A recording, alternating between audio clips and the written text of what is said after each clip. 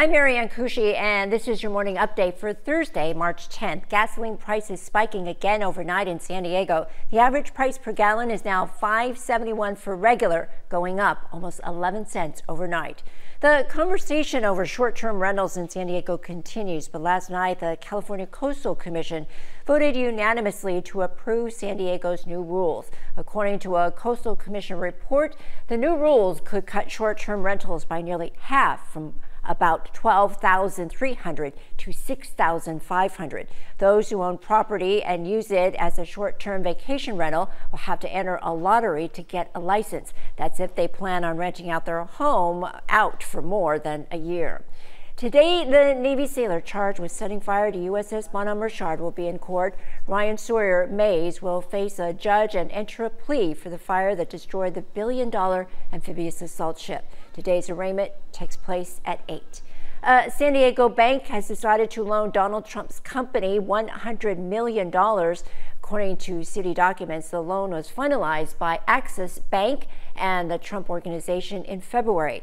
The loan is being used to pay back an old loan backed by commercial space at Trump Tower. That old loan is due in September. Major League Baseball announcing a second week of canceled games for the regular season. MLB lockout negotiations broke down again, with players and owners failing to reach a new collective bargaining agreement. In turn, MLB postponed the start of the regular season again. Padres season opener is now tentatively set for April 14th. Well, tonight at 6:30, you're encouraged to cheer for our healthcare workers the same way many people did every night early on in the pandemic.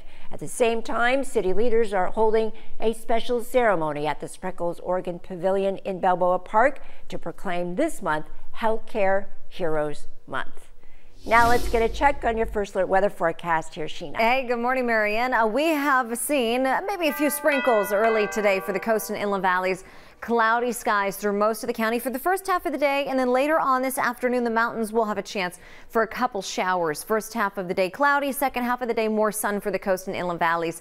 Overnight, we'll start to clear up, but it will be getting breezy for the inland locations and the mountains. We have a wind advisory later tonight through tomorrow afternoon. Offshore Santa Ana winds that'll warm us up tomorrow, keep us warmer on Saturday, and we also spring forward 1 hour this weekend. Sunday will be cooler, Marianne.